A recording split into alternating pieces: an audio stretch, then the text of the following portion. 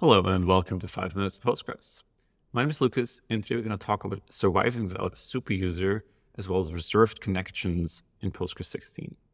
We'll start with this blog post by Robert Haas, who's committed a few improvements to the Postgres 16 branch that reduce the need for using a superuser role in Postgres. As Robert mentions here, there isn't really a good way of achieving the benefits of a superuser without giving full access to the operating system account.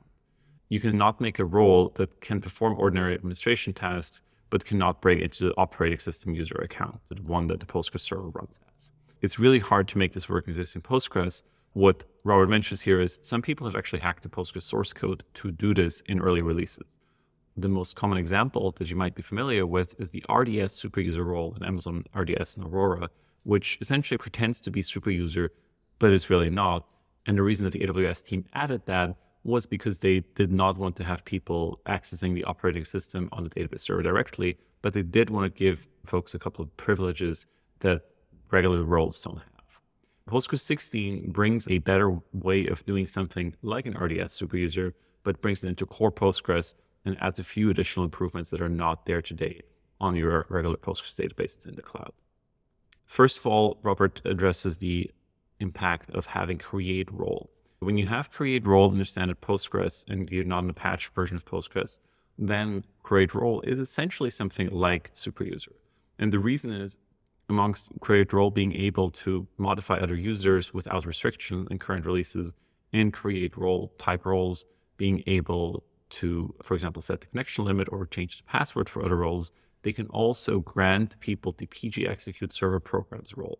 And this is not the only way of doing it, but this lets you run something as the Postgres user on the operating system side, which ultimately lets you get superuser. If you have create role on a regular Postgres database, it's essentially superuser.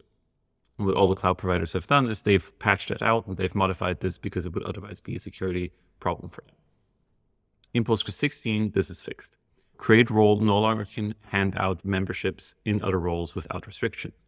Instead, what they need is this admin option setting. If you have admin option on another role and you have create role privileges, then you can modify that role.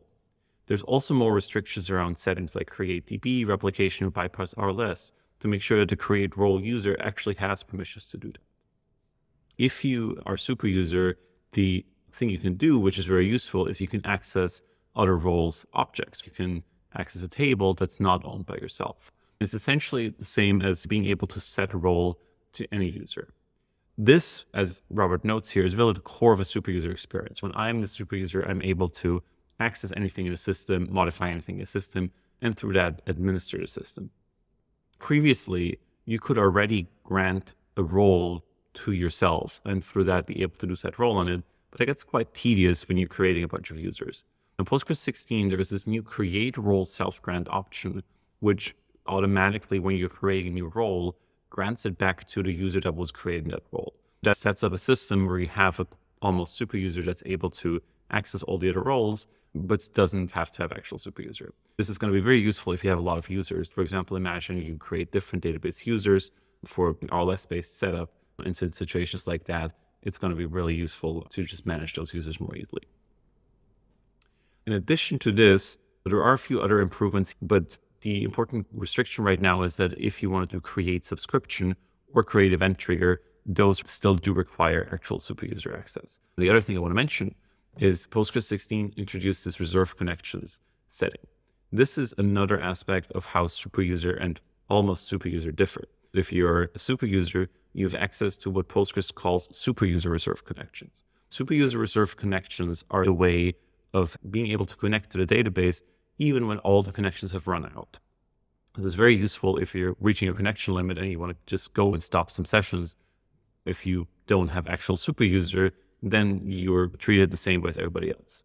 Postgres 16 introduces the reserved connection setting. There's a new role called pguse reserved connections. If you have that role granted, then you're able to connect even though connections are otherwise exhausted. Because of these extra reserved connections, you are able to get into the database still. It's essentially another way of giving an almost super user a way to get into the database and get that benefit that otherwise only Superuser has.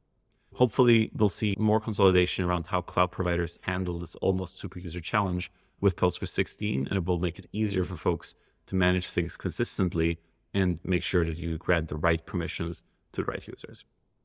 Thank you so much for listening. This was 5 Minutes of Postgres. Subscribe to our YouTube channel to hear about next week's episode, and talk to you next week.